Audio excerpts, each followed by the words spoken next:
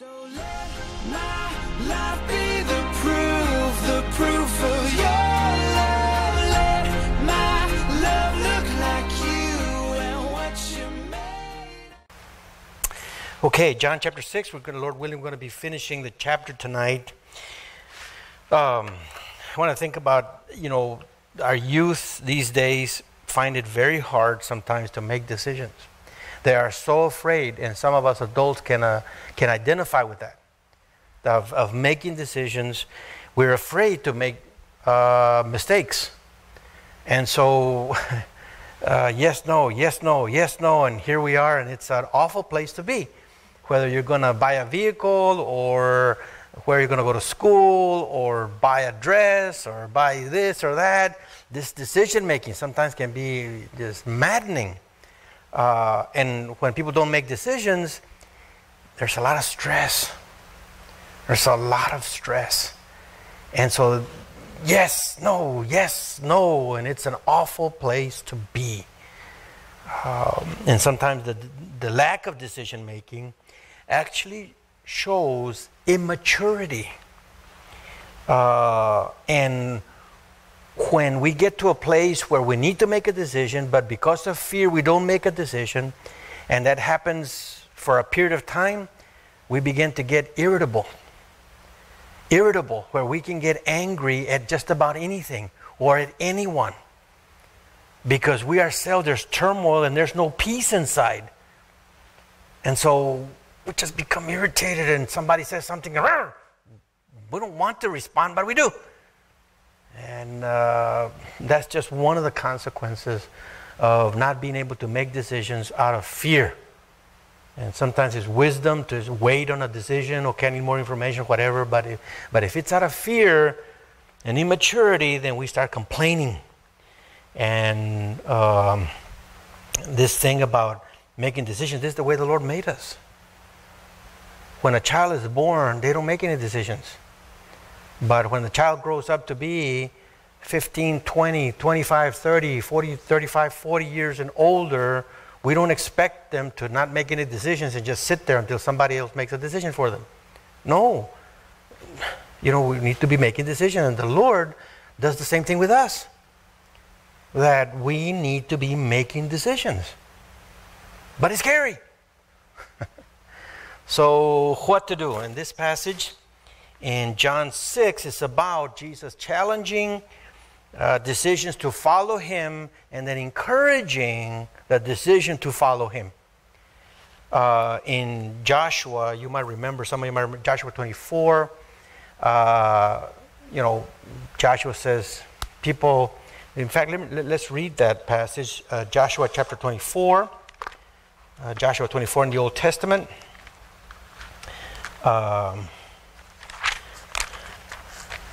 Joshua 24, and verse 15, it says, "If it is disagreeable in your sight to serve the Lord, choose for yourselves today whom you will serve, whether the gods which your fathers served, which were beyond the river, or the gods of the Amorites, in whose land you are living. But as for me and my house, we will serve the Lord." And there's something very powerful about making a decision, a very direct, intentional, I'm going to do this. And there's also something very powerful, listen to this, to verbalizing the decision. Sometimes if we make a decision but we keep it to ourselves and we don't tell anybody, it's kind of easy to change, no? Because nobody knows about it anyway. But if we verbalize it and somebody else hears it, like, okay, there's a strength behind the decision that we've made. And God has created us to make decisions. And when we do not make decisions, we are not living, reflecting God. God makes all kinds of decisions all the time. Eternal decisions, right? And judgments for eternity. And we were created to make decisions. And when we're not making decisions, we're not acting, we're not reflecting God. And we're not living to our potential. You know, and as I said many times, fear keeps us from making decisions. The greatest decisions that we make are spiritual decisions. Are we going to follow the Lord or not? Are we going to pray or not? Are we going to take care of our inside, or are we just going to focus on the physical? You see, and when we focus on the interior of what's happening in our souls, then we are more in touch with what God is interested in. He's interested in the physical too. He takes care of us. But the inside, what's going on in the heart, in our minds and emotions and so forth. And we need to decide to go there. But as we move along, we need to ask, well, where are we? Where am I really in decision making? Do I just focus on the physical? Do I just focus on the financial, whether I have eyebrows or not, whether I have hair or not? Or do I focus, or do I look at my interior? What about everybody else that I'm associated with? Do I just focus on the physical part of my wife? Do I just focus on the physical part of my children, where they have all the clothes that they need and the house and everything? Do I just focus on that and not raise questions? What's going on the inside? You know, what's going on inside? I asked Desiree, David, are you okay, son? I saw the way you reacted over there. What's going on the inside, son? And great conversations come out of that. Sometimes I have no solutions or anything, but to be focused on what's going on the inside. Where are you? Where are you in your relationships, in yourself? You see? What we find in this passage, in John chapter 6, from verse 60 to 71 is this: that Jesus, by his sovereign authority, and already we don't like that. For somebody to have sovereignty over us, no. We react. But Jesus, by his sovereign authority, challenges us and then encourages in our decisions to follow him. Number one, are we going to follow him or not? And when we do decide to follow him, the encouragement that is there that he wants to give to us. And that's what we find in this passage. If you will remember what has happened, that in the previous couple of chapters, it's tension. There's a lot of tension that's happening. Let me just go through some of these things. So the tension that is there, Jesus had claimed that he came from heaven. John chapter 6, verse 38. I'm the one that came from heaven. It's like, you're just a human being. What do you mean? He's claiming that he came from heaven. All right? He also points out that God has absolutely authority who gets saved and who does not. I don't like that. But God is absolutely sovereign. Now, at the same time, he gives us choices, and he sent his son, so we have to balance that. But the reality is he is absolutely sovereign. And we can become angry with that and reject, or we can bow down and say, man, God, how awesome are you that you are both sovereign, and yet at the same time, you provide everything that we need, and we can make a decision whether we're going to follow or not. Wow, God, wow. And so, but there creates tension inside of us. And Jesus says, number one, I come from heaven. Number two, God has absolutely authority who gets saved. And then, here, in the previous paragraph, you want to be saved, you got to eat my flesh and drink my blood. Oh my goodness, what is that? And so you get this again, the people are like, what is this? There's a lot of tension. In chapter 3, he turned the water to wine. And then chapter 4, he healed the official's son. And then chapter 5, he fed 5,000 with 5 loaves of bread and 2 fish. And then he walked on water. Like, goodness. And now, to all of his disciples, he's told them, you need to eat my flesh and drink my blood. Oh. And isn't that the way God works so much of the time? That he gives us things that we have no idea what he's doing or how he's doing, and we want to scream. What, God? What? Why? I mean, don't you find that sometimes in your life? That you get confused by how God is doing or what he's not doing, what he seems to be supposed to be doing? God, why do you allow this immoral person to get away with it? I mean, I raise that question all the time. And it's grievous to see so much wrong. And yet at the same time, God blesses. God gives what we need.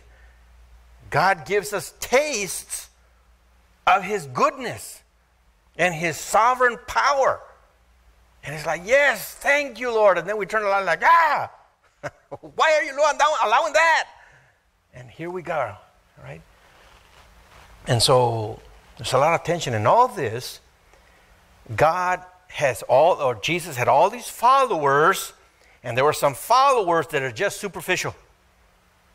And he's weeding them out, right? He goes through the process of saying, are you going to follow or not?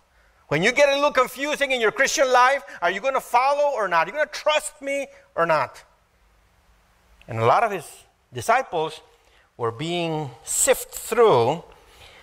Some of them were deep, some of them were shallow. And through all that he had done, the disciples began to realize, this is no regular rabbi. This guy is from God. I mean, they had to. With all that he had done and said and done. I mean, just amazing. He claims for himself, and the claim that he made that he is God, that he's equal with God the Father. Wow.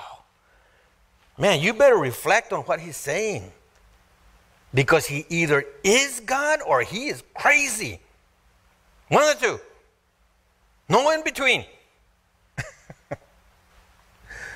You know, and if we just want to be superficial, like, whatever. And you skip it. No, that's too hard of a saying. You know what? Bye. And that's what many of the disciples did in this passage, right?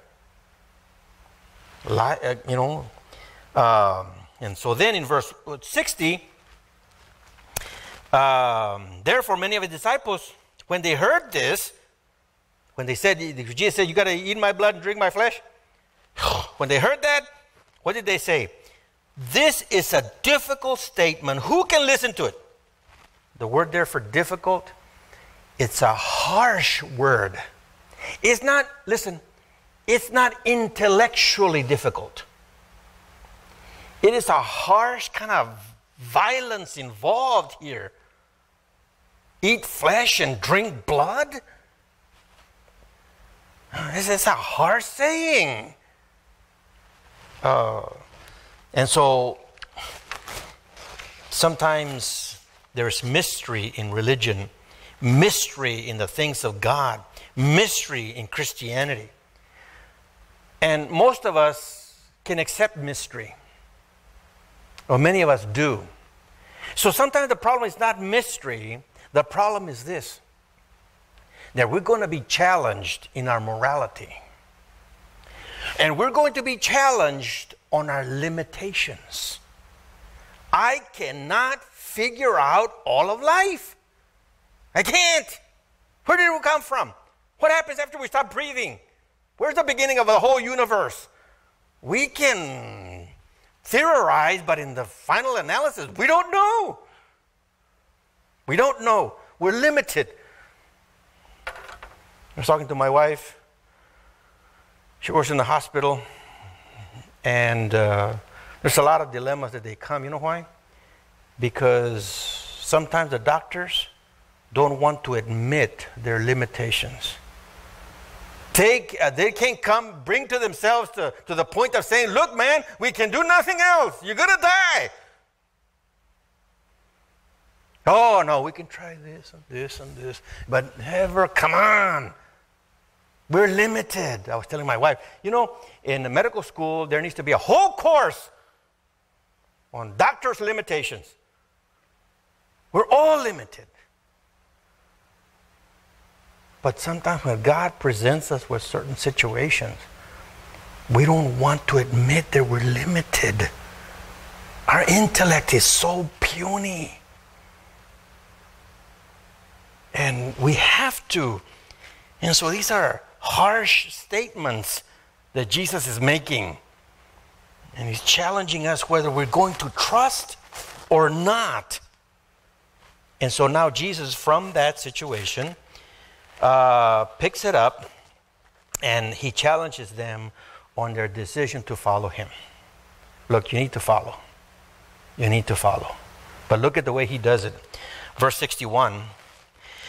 But Jesus, conscious that his disciples grumbled at this, said to them, does this cause you to stumble? A couple of things. When it says that he was conscious, the word there is he knew. Literally, knowing. Jesus knew that they were grumbling. Just the omniscient that he knew everything. That's God. That's Jesus. He knows. We don't have to do anything. He knows what's going on in our minds, in our hearts. Jesus knew. And then he says, is this causing you to stumble? The word there is for scandalized. Are you being scandalized? And by scandalized meaning you're going to fall away from the faith? You're being tempted to fall away from the faith? Isn't that what happens in our lives as well? Something happens and we're tempted to not go to church anymore, not pray anymore. I'm not going to follow anymore because God is not working the way he's supposed to. That's being scandalized. And Jesus saying, what I said, is that causing you to be scandalized, to stumble? I know what's going on inside of you. So, and this is a note from John, the gospel writer. Jesus knowing, John, the gospel writer, is bringing out the reality, the truth that Jesus knows. He knows. He's omniscient. He knows everything. He's bringing it out. And now Jesus, by that question, wants to surface what's inside of them. It's not that Jesus needs information. He already knows. But he wants to surface what's in the disciples. And you and I need that so much. We're going through life and we're not even aware of what's happening to us. We're just like, and then something happens, like, oops, I'm pushed this way. Okay. Oops, I'm pushed this way. And here we are. We're not even aware of what's happening inside. And when we're not aware of what's happening inside, we don't make good decisions. If we make any decisions at all. And so Jesus is saying, I need to surface what's inside of you. Let me ask you a question. It's not that he needed information. He wanted to surface what was inside of them. Is this causing you to be scandalized? And then verse 62. What then if you see the Son of Man ascending where he was before? What's the point? If you can't believe when I'm talking to you of things of how God works and who I am, what's going to happen when I do things and you don't know what to do? You have no idea. I'm going back to heaven. Are you going to stop believing? Are you going to stop following? Because you don't understand? Point. You need to trust me. You need to trust the sovereign work of God, the way he does things, even when you do not understand. What's going to happen if I go back to where I was before?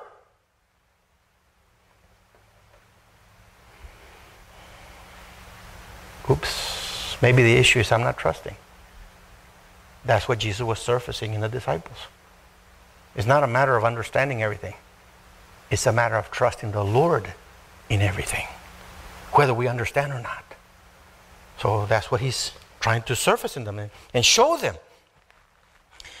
And then he says, verse 63, it is the Spirit, and in most of your translations, it's capitalized. You see that in your translation? Is it capitalized in your translation? And usually indicating that he's talking about the Holy Spirit. And it could be that he's talking about the Holy Spirit. It is the Spirit who gives life. The flesh profits nothing. The words which I speak to you are spirit and they are life. And it could be that God gives us the Spirit. The Spirit is the one that makes life. Literally, the Greek there is life-making. I think rather than, instead of talking about the Holy Spirit, I think he's talking about the Spirit as in the body, the human being. We have a body and we have the Spirit, right? And the Spirit is the one that really counts, so to speak.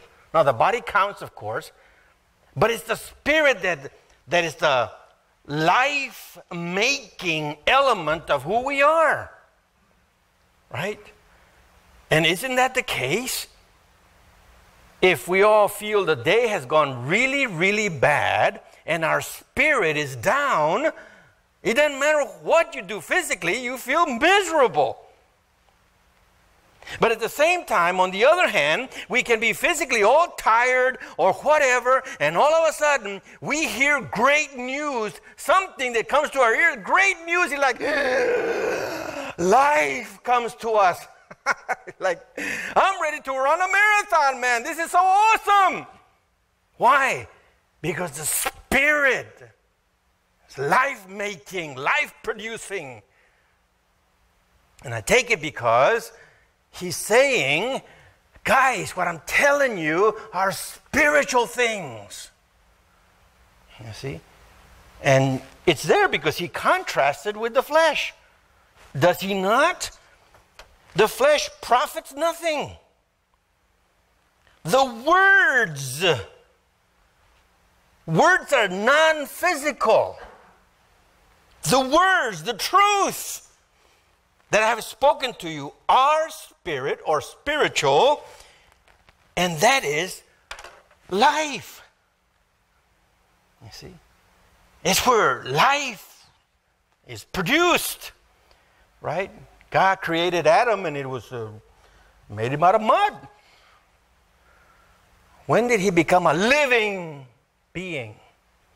When God breathed into him and he became a living being. What happens when we die? The spirit is gone and the body's just laying there, cold, buried in the ground. Let the worms take it, right? But the Spirit, and I think that's what Jesus is saying here. The words that I'm saying with the inside of you, the non-physical part of you, that's what I'm addressing. The body profits nothing. But it's not a matter about the intellect. It's not the matter, are you going to trust or not? That's the question. Verse 64. But there are some of you who do not believe, and that's the issue. That's the issue. You do not believe. For Jesus knew, there it is again, right? The same Greek word in verse 61, but Jesus was conscious of what, same Greek word as in verse 64. Jesus knew from the beginning who they were who did not believe and who it was who would betray him. John, the gospel writing, look, Jesus is omniscient. He knows everything. You see? So you can trust him. He knows everything. You see? And not only does he know everything, he's also challenging them to trust in God's ways. Even though God's ways are mysterious so much of the time. We can't figure him out. Which is maddening for us who got to stay in control. We're like those tiny little ants that we have at our house. You know, we have poison and we kill thousands of them. But those little ants they think they got the universe under control, looking at them. We're the same way so much of the time. We want to control life, everything. Jesus says, stop it.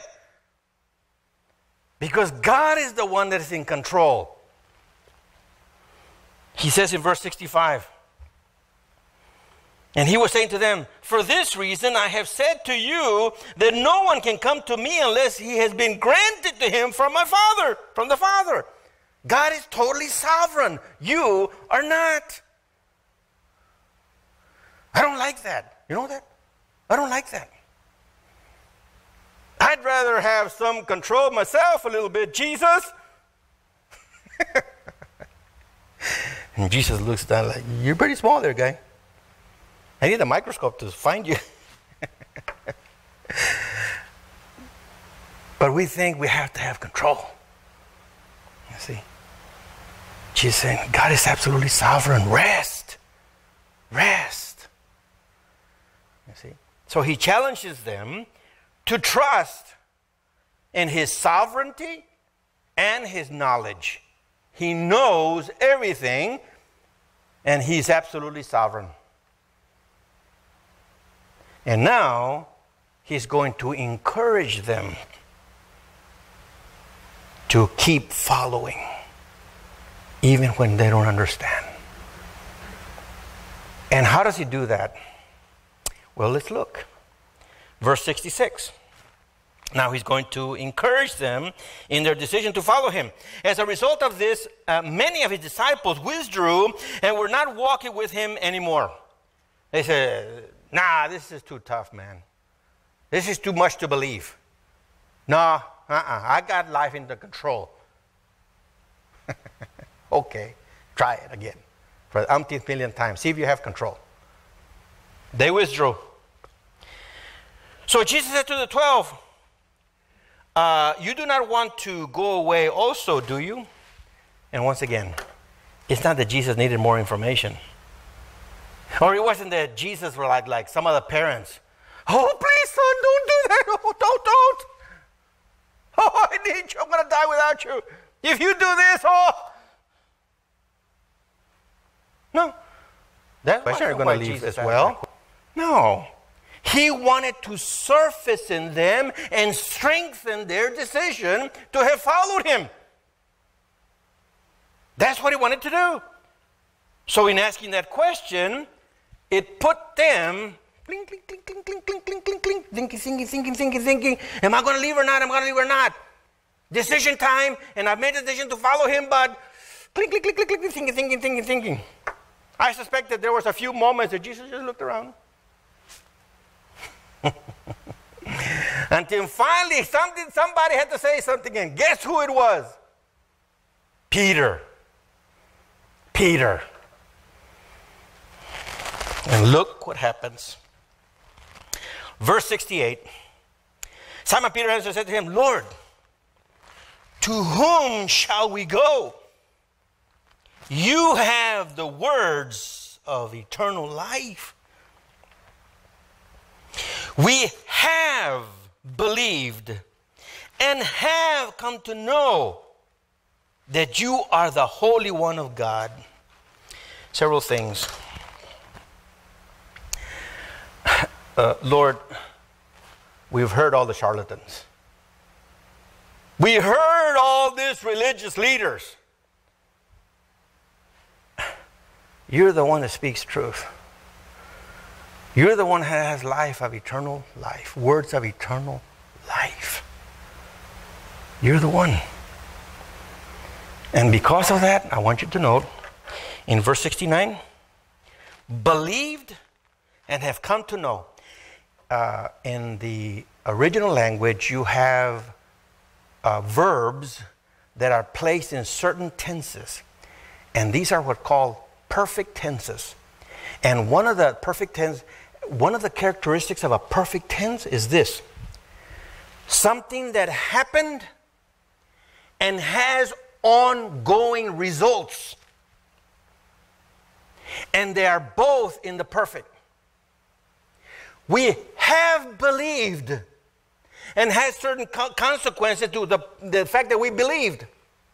We have come to know, we've known. And they have a certain consequences, Lord. Ongoing consequences. Here's another thing I want you to point out. We have come to know. Didn't we meet the issue of knowing already twice? Jesus knew, right? It says in verse 61, and Jesus knew, or conscience. Verse 64, and Jesus knew from the beginning, right? The word here, we have come to know, is a different Greek word. And the word there for know is the word of knowing intimately, knowing experientially. Sometimes it can be used for knowing sexual intercourse. I know, I have experienced. Peter is saying, we've come to know, experience you. And it has had certain consequences. We've come to know you. And what have they come to know? That you are the Holy One of God. That's one of the highest titles in the Old Testament. You are the Holy One of God. And we have experienced that. It's not just head knowledge. I know all the knowledge who Jesus is and all this, but I haven't experienced him. Peter saying, we have come to believe and we have known. We have experienced you, that you are the Holy One of God. I want you to note the order: belief and know. It is when we step forward in faith and trust in Christ that we're going to know, experience him, experience his love, his grace, his mercy, his forgiveness, his compassion, name it. But if we don't step forward in faith, we will not come to experience, to know Christ. Did you catch the order? We have believed and we have known. We've come to know that you are the Christ. You are the Holy One of God. Jesus was not thrown off. I mean, isn't that great when somebody believes like that? Ooh, awesome. Awesome.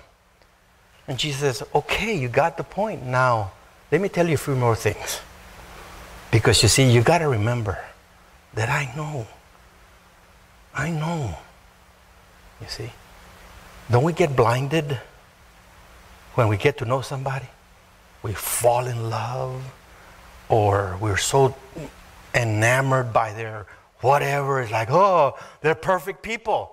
No, only God is perfect. And so Jesus goes on now.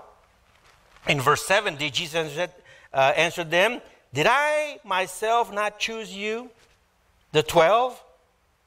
And yet one of you is the devil. Oops. Don't ever forget. Because you've come to experience me, don't think that now you don't need me anymore. Don't forget, I'm the one that chose you. I'm the one that cared enough to call you and show you, and I chose you. And all of that solidifies for them encourages them to keep following Jesus because he knows. So when he says, now John adds in verse 71, now he meant Judas, the son of Simon Iscariot, for he, one of the 12, even though he heard everything and saw what Jesus did, was going to betray him. It's a little scary. It's a little scary. Because you and I have come to know Jesus, probably. But we can walk away and betray Jesus. So Jesus is saying, listen, I want you to decide to follow me, and I want you to verbalize, because that's what Jesus got Peter to do, no? Are you going to walk away or not? Click, click, click, click, thinking. No, Peter had to vocalize, verbalize. You are the Holy One of God. We have believed verbally. So you and I need to speak to others about Jesus and vocalize what we believe. Because that strengthens our faith. You see? And we need to remember that Jesus chose us. Jesus has chosen you when you've trusted in Jesus. It's not that you're some great person. It's not that I'm any great person. He said, Jesus chose me. Then am I not the one that chose you? You see? I care for you, and I chose you. Keep following. Keep following. Even though there's going to be trouble ahead. Even though there's going to be hard times ahead. It's going to be so confusing. It's going to be so confusing. One of the 12, one of the immediate circle of Jesus, betrayed him like that? Yes. Life will be confusing at times. So, have faith in the all-knowing, sovereign ways of God. Trust in Christ. No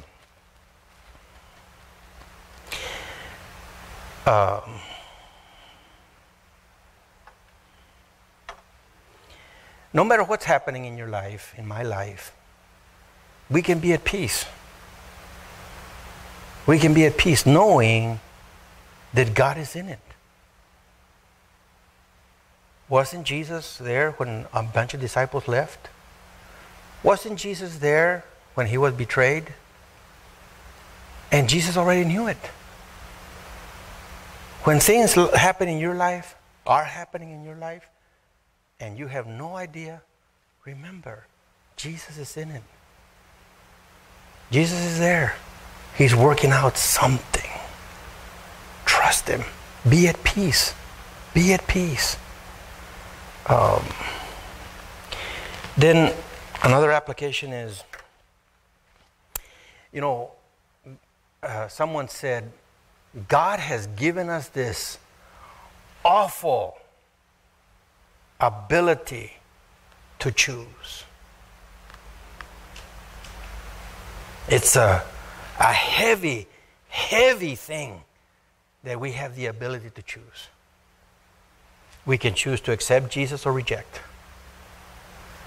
We have the ability to choose to follow him or not. And some consequences come 5, 20, 30, 50, 100 for eternity decisions that we make. Wow. That's pretty heavy. But God has given you and me the ability to make decisions. And we must not be paralyzed by fear that we're going to make a mistake. As long as we're turning to God and say, Lord, I want to honor you, Lord. Even if it's a bad decision, Lord, help it to turn out in the good. And God says, I'm in it with you. Now, there's some obvious things, moral things that He's already shown us. Don't do that. So it's not a matter of, well, should I commit adultery or not? You're in this, Lord. No. But so much of life is in the gray area. And we have to make decisions. Don't be paralyzed by thinking that you're going to make a mistake. Trust the Lord. He's in it. Move forward. Make a decision. And there's power in making decisions. I mean, it's amazing. We're reflecting God. And you might know of a person who never makes a decision or thinks that they never make a decision. And their life is a mess. And if their life is not a mess, people that are related to that person are maddening. They're mad. They're going crazy because this person will never make a decision. There's power in life, in all of life, in making decisions, and God has given us that ability. As long as we don't, we're going to be tossed back and forth in life. Back and forth. And it seems like life just happens to me. I don't know why, but I'm always in the bad end of the stick. You know? And we blame everybody else when we refuse to make decisions. So, make decisions. And then, help others make decisions. Challenge others. Well, where are you? Why are you? You've made some decisions. Oh, no, something. No, you made decisions.